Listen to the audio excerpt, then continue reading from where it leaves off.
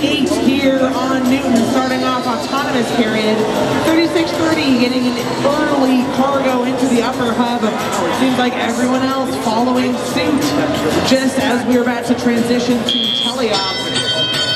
Blue Alliance coming into teleop with a bit of an advantage. They got 5 cargo, which means that they have the quintet. It's going to make their cargo bonus ranking point a lot easier to achieve.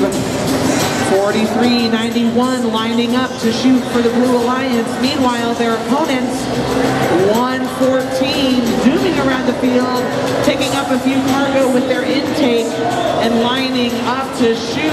As they're driving, one of them makes it in to the upper hub. Blue Alliance needs a few more points to get even, and 43.91 Brave Bots delivered just that. However, Red Alliance is not slowing down. Mo adding 2 more cargo for Red. Their partner, 3630 Stampede, also adding in a few.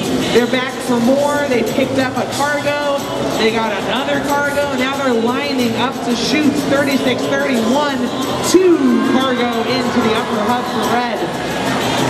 Just over a minute remaining in this match. Red Alliance has already easily surpassed their cargo requirements to get that bonus. Blue needs 1 more, they just got it. These 2 alliances are neck and neck. 43.91 scoring a cargo for Blue, but not without some heavy defense from Eagle Strike, who's giving them a little bit of a tough time. Mo on Red, adding 2 more cargo into the upper hub. 35 seconds remaining in the match.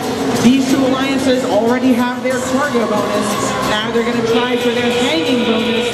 As a reminder, if these teams are able to get more than 16 points collectively by climbing, then that gets them another ranking point, which is crucial at this stage in the qualification matches.